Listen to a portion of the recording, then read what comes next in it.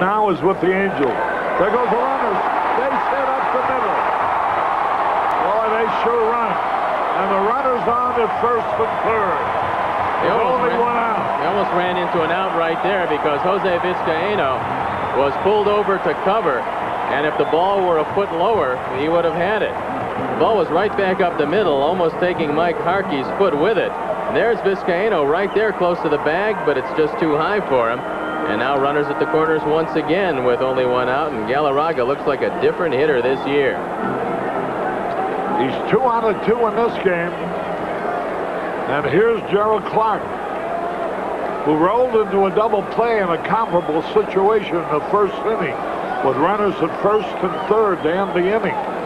Now he's up there with runners at first.